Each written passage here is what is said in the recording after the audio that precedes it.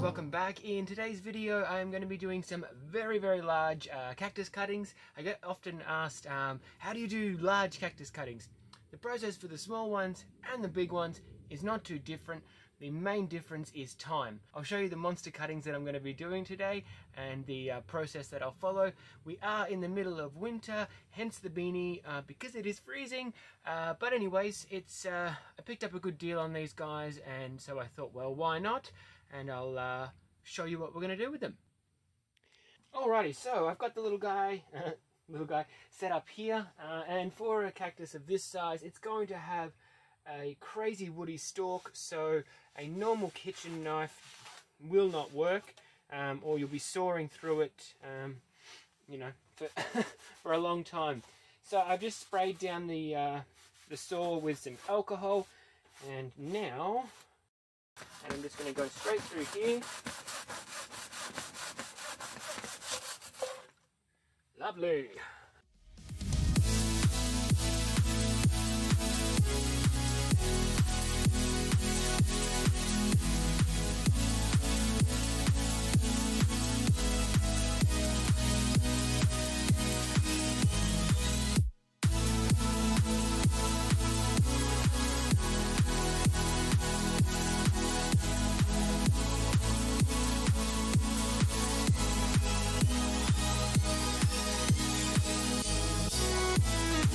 Okay, so they've all been recut, nice flat cuts, which is what I like to use. You'll notice there is a little bit of brown marking on the cut surface. That is just the rust rubbing off from the saw. Nothing to worry about, it's not going to cause any problems. So from here, I've got them all laid out like this, and then just here I have a little tub with some garden lime in it. I will take each of these and dip them into the garden lime till they've got a nice good coating on the cut surface. And I know I'm going to be asked, can you use sulfur powder? Yes, absolutely you can. It's not what I use garden lime, but I do have sulfur on hand, but I don't use it for cuttings. I just use garden lime. So it's not going to make too much of a difference which one you use. I just personally prefer garden lime. So I'll give these guys a little dip, and then I will show you what they look like after that. Alrighty, so with the surfaces cut and dusted heavily with lime, I now leave these guys as upright as possible and on an upturned plant tray.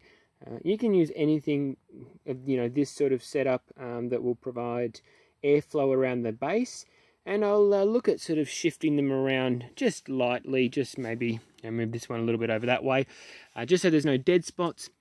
In terms of how long, I will actually leave these guys to dry for a minimum, absolute minimum of 8 weeks.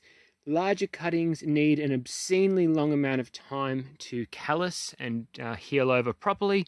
So the longer the better. If they do start throwing roots, which they can do, then obviously I'll pot them up a little bit earlier than that. But I would say for cuttings of this size, you'd be looking at around 6 to 8 weeks as a starting point, because they are very large. Again, I'll just move them around every, I don't know, a couple of days to a week. It's not a huge deal. Now we'll flip back up, and then I'll just run you through some troubleshooting and just some hints and tips for what to do from here. Alrighty guys, so that is the process that I follow for very large cactus cuttings. As you've seen, big monster ones, I will leave the handles on those guys right up until they go into their final pots, just because it's going to be a lot easier than me having to remove them and put them back on and things like that. So some things to look out for. Number one, be careful. Be very careful when you are dealing with cuttings of that size. The spines on those aren't too bad because they are on the shorter side. You know, if you're dealing with something with longer spines, just be incredibly careful because they flip and move and do all sorts of crazy things, and you can end up with some pretty bad injuries from cactus spines. Trust me, I know, I've been there. So just number one, please be very careful. If you need to get a helper, get a helper. I don't recommend wrapping cacti in cardboard or anything like that, because the spines, and then holding them aggressively, because the spines can and often go straight through and into your hand before you even know what's happened. I'm more of a fan of using a garden pot with a very just a rigid plastic. Pretty much not many cactus spines are going to go through that plastic. So just be careful. The other thing that you'll probably notice, and this happens quite frequently, is discoloration around the cut area or surface area. So little black spots are the most common, and 9 times out of 10 they're nothing to worry about, so don't go doing anything drastic. You might notice a little bit of brown, a little bit of orange, some speckling, all those kinds of things. It's completely normal. It is just going to be little bacteria and bugs and whatever else that's thought, hey, this is a nice spot to live, so I'm going to park here for a while. What you do want to keep an eye out for is if the tissue on the cut surface starts to go mushy. It shouldn't, provided you are providing adequate airflow around the cut surface, like with the upturned tray. You could also use like a strainer, a colander, whatever. There's 100 things you could use. With good airflow, and provided you've treated the base with lime, sulfur or something of that nature, most things won't end up being a big problem. And then the other tip would be patient. Be very, very, very patient. There's no harm in leaving the cactus cutting sitting there drying for longer rather than shorter. The worst thing that's going to happen is that it's going to throw roots. I recommend keeping the cuttings in the light levels that they're going to be grown in, or as close to as possible. So if you don't have a greenhouse, you want to give them as much light as you can, or the similar conditions, but keep them covered, because you don't want them stretching, which can happen because cactus, even though they've been cut, will continue to grow. And that leads on to the next tip: is do not lie them down. If you lie a cactus cutting down, it's going to go, hey, I need the light, and the tip will bend up. Pretty much all of the time that will happen. It's unsightly, and it's not very, you can't reverse it. Once it's got that bend in it, that's it. It'll straighten out, but it's never going to look the same. So I have mine as upright as I possibly can, and then that way they'll maintain their shape and their form.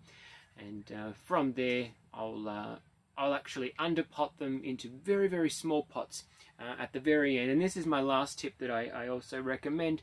Last tip, and then we'll sign off for this video. I will then take a pot that is just big enough to fit the cactus cutting inside of. And all I want is around this much gravel in the bottom of the pot.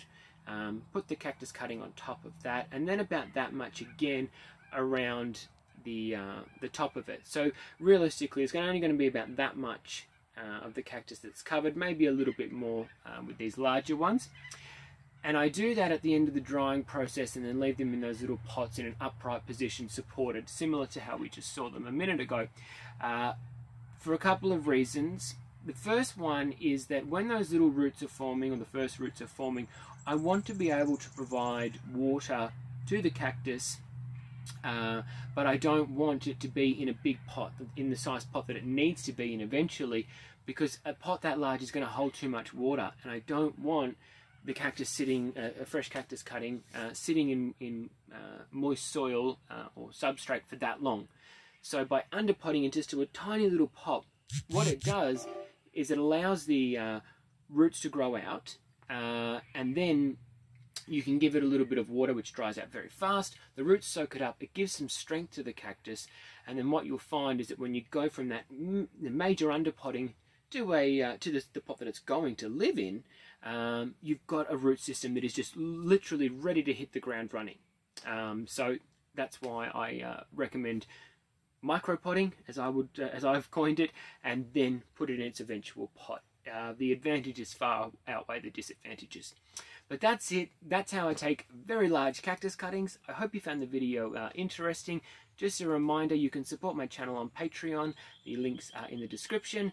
You can also follow me on Facebook, where I do some posts and polls and things like that as well, just to see what kind of videos you guys are interested in seeing next. But look, thanks for watching, and as always, happy gardening. Bye!